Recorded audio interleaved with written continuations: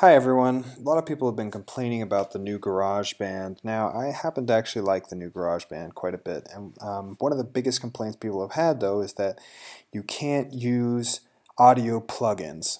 I thought that at first too. It's not actually true, and I'm going to show you how to enable audio plugins right now. If you go to Preferences, just click General, or actually Audio MIDI, and then go to Effects, and then check the Enable Audio Units button. I also like to enable the global echo and reverb because I sometimes like to layer reverbs, and that will also let you place old songs that you had in your previous GarageBand. So I'll show you why this is useful. Right here I have a very dry synth sound. Now I can start to make that a little more interesting by using the delay and the reverb and the ambience that they have on the smart controls over here, but they just don't give me quite enough depth. Even if I crank these all the way, I'm never going to get really a huge sound. I can't change the room size, I can't change my delay lengths, anything like that. But now that I've enabled these audio plugins, I have this audio unit section down here. So now I can go in here and add something like, for example, the AU delay. Now this isn't quite as good as what we have in Logic, but it works pretty well. In Logic you could actually sync the delay with the beat. Here I'm going to have to just listen and slide the delay to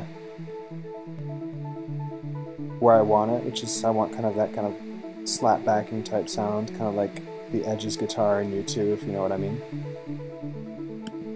So now we've added some delay. Let's play around with adding a little reverb. You see we have just one reverb knob on the smart control. But if we open Matrix Reverb, we have this monstrous panel of options. I'm going to make it all large room. This is just from the default. Then I'm going to make that large room monstrous. And I'm going to play with the wet dry mix a little bit, and now let's see what we got.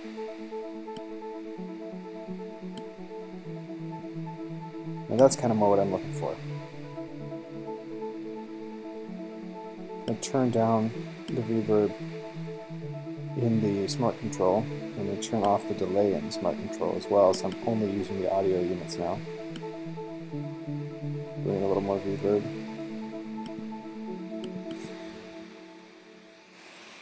And I'll show you what that sounds like now if I add some automation that I already had recorded here. I have another tutorial that's on automation that's going to be coming out in just a little bit here.